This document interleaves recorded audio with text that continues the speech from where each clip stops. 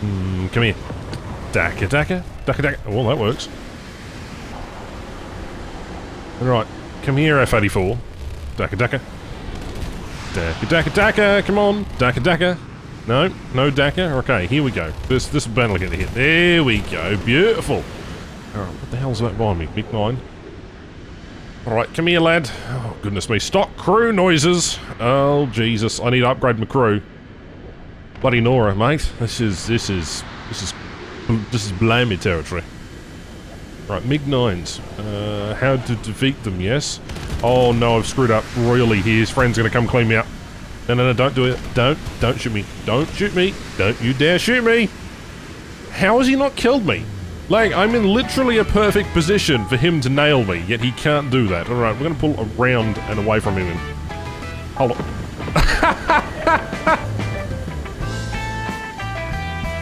Well, that works.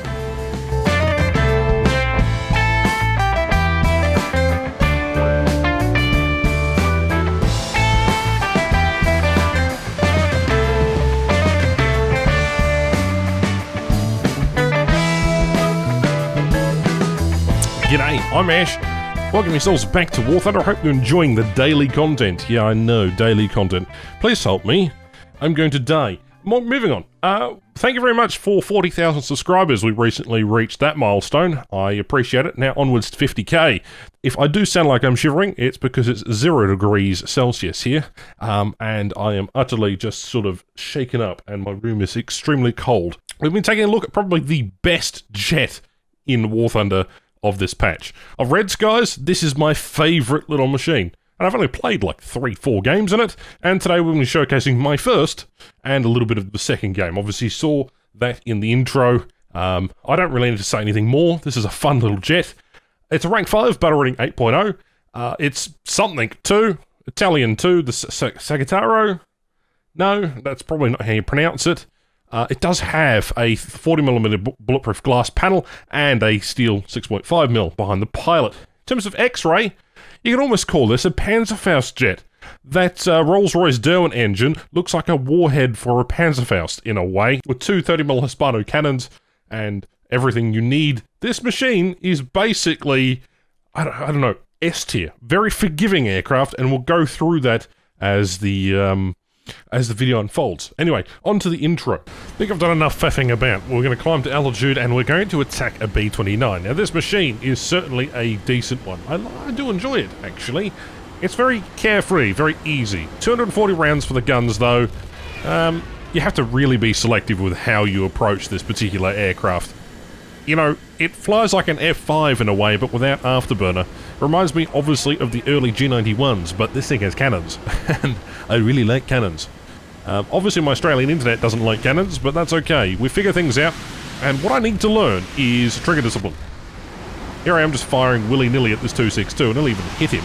But flying the aircraft is not hard, aside from the fact that I have a stock crew and that is driving me up the wall. I have since upgraded the crew since recording this kind of little bit of clip, but I included this particular game because it's rather interesting.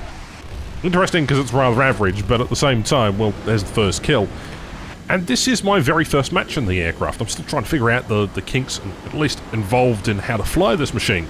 I've had immense fun since then, and while I haven't really got used to the guns, I have necessarily had a great deal of fun just flying around. It's a flyable aircraft. It's tiny. This thing is so mobile, it's ridiculous. The cockpit is really small, it's really quite quaint, and the Rolls-Royce engine that you've got inside this thing is decently powerful enough that at higher speeds, you can do whatever. I mean, it's not the greatest acceleration, but between, you know, the speeds of about 500 and about 900, you're perfectly fine in doing whatever the hell you want. Whether it's rushing, whether it's climbing, whether it's maintaining altitude, or just, you know, generally harassing people. 262 comes for a pass, absolutely misses that opportunity. Once you can see, you're doing 10 Gs, 8 Gs, briefly 11 Gs there. And that 262 doesn't know exactly what's about to hit him. But I will try. I'll try my best. And a part of it is just learning gun discipline. And coming through, we're about to hit this 262. Although hit is really understatement there. I could have easily led just a little bit better, and that 262 wouldn't have stood a chance. That's okay. You live and you learn, you know. You continue to thrive. You know, it's one reason why I was having a difficult time in the Sea Vixen yesterday is because I just couldn't get the radar to work with the missile. I don't know what it was, it just wasn't locking correctly, so it takes a long time not only to arm the missile, but obviously, you know, get a decent hit. And there we go, that 262 is basically toast. This thing outclasses them in every single matter, and there is a Seahawk, probably one of your better adversaries. Seahawks, G91s, probably the worst aircraft you could ever face is MiG-17s and obviously your F-86s. Now, what can you do against those aircraft? They're significantly faster than you, they outperform you in most scenarios except for manoeuvrability. Now, this thing doesn't have any countermeasures, doesn't have any ordnance of its own. It's only got the cannons, and it's a light fighter in a way. Seahawk tries to get a beat on me. I have no idea what ends up happening once he engages that meteor, as I black out completely. As I'm trying to stop my pilot desperately from overloading. It's a little bit of annoyance there, but hey. When your aircraft is doing 14 Gs, does it really necessarily matter? No. Now, I don't know what he was doing here. He's flying straight. Right? Most people sort of just end up by flying away and try to avoid the target, whereas I managed to kill that Seahawk because he was flying straight. But was he recovering? I don't necessarily know. To return to base, rearm, and at least get some more ammunition, because that is definitely the key. Now, this game would have been fantastic had I actually not had an Australian internet moment. We'll talk about that in just a moment, but I wanted to talk about yesterday's video, the Sea Vixen. I indicated that Fox 3 was an active radar-guided missile, like an AIM-120. Yeah, that's not the case. I know my Fox 1, 2 and 3. Fox 1 is launch of semi-active radar-guided missile, like AIM-7 and Sparrow. Fox 2 is launch of infrared guided missile, so I know that. And Fox 4 is, well, used to be an airborne call for cannon fire, although I don't think it's really been used. So yes, I do know my Foxes. And an impressive landing by the F-84 pilot who hadn't had a wing and flown exactly 13 kilometers across the map and actually managed to magnificently land that. Props to him. Difficulty landing without a wing is definitely paramount. But anyway, we'll reload, rearm, and we're going to see what happens next.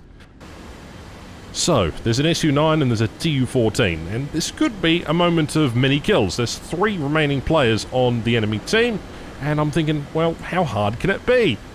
Well, obviously. And there is a dot over there. I'm just checking. The AI Yak-38's flying around and it's actually kind of spooking me.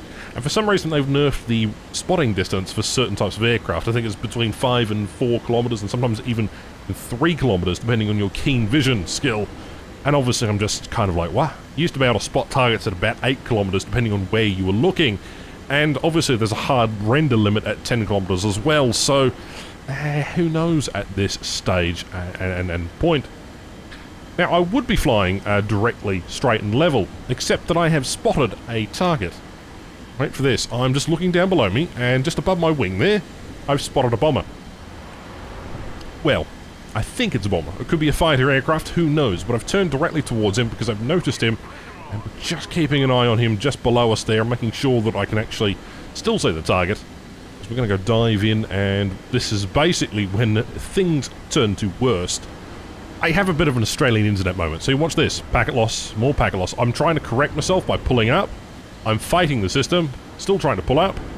There is a Tu-14 down there who is unaware of my presence currently. I'm trying to pull up. You know, I'm getting 25% packet loss, 30% packet loss, and unfortunately that is no bueno.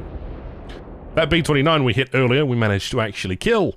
Unfortunately, I'm now out of this match, and watch. The system finally takes over, realizes that I have basically fucked up, raging in chat, or was going to, kicked me back out of the game, and then immediately told me I could return to the same battle, despite me not having any control of an aircraft, and obviously crashing.